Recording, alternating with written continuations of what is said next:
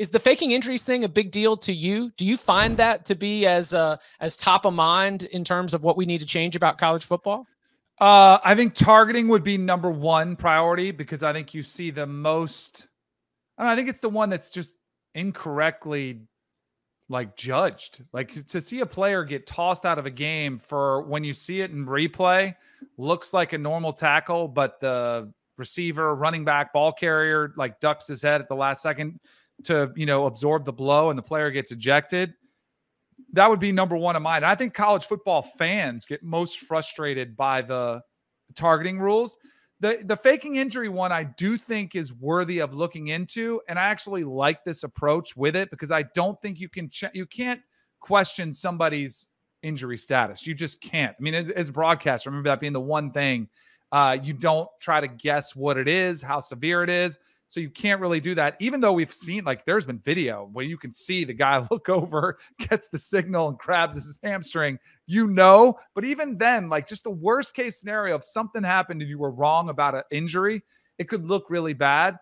So I actually think this might be the only way you could do it. And I know there have been a lot of different proposals. We'll keep them out for the drive, keep them out for several plays, whatever the penalty would be. Right now, it's just one play. Like if you go down with an injury, you have to spend the next play out, and really your team gets an injury timeout. Wasn't there also the suggestion that you could remove? Yeah, you could like remove a timeout from a team if you think that faking injuries was how they got it. But they've ultimately, as I understand it, stopped short of anything other than a review process and punishment that would come from the conference office. So, all right, real quickly here. The measures they're proposing are unsatisfactory to college football fans and media and viewers, but we're not the ones who are trying to take over the governance of the sport, like Dennis Dodd told us on Thursday might be happening sometime down the road from some of the Power 5 conferences. That's why they have the whole transformational committee going on. So we're not going to get sued over head injuries like they're apparently spooked about, getting sued over, which may be for good reason.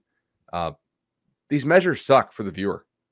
But I totally understand why they don't want to institute a targeting 1 and targeting 2, because any plaintiff's attorneys are going to be able to say, hey, they went backwards on player safety. They made it less punitive to hit the head, even though common sense says, hey, that's incidental. We're not really changing behavior by flagging incidental stuff. The same thing with the player injury. Now, you might say, and I think you could argue this, that making a guy miss a whole series is actually a pretty good idea, and you could couch it under health and safety. Hey, if you go down on the field, you need to be helped off.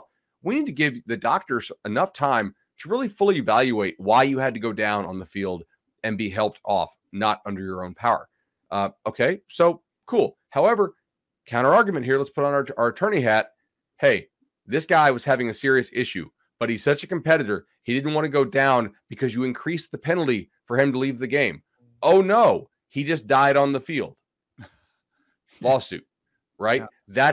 That's the whole reason. They are making these moves out of fear of liability and perception that the game, which would be improved from a viewability, I think playability standpoint, would be perceived as being a step backwards on safety. What if you compromise and just do it where instead of the rest of the possession or whatever, you just do it until the next set of downs?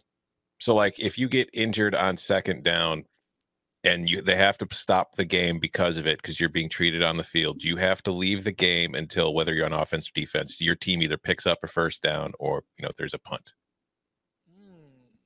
I mean, Tom, I'm in favor of any of that.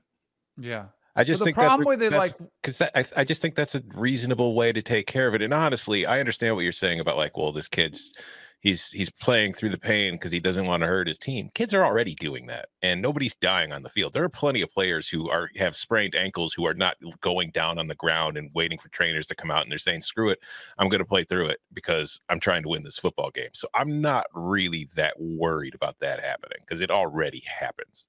Do you think they are, though? Because otherwise, why aren't we getting real change on this? Is it just the what if my quarterback goes down and he has to miss the series thing? Yeah.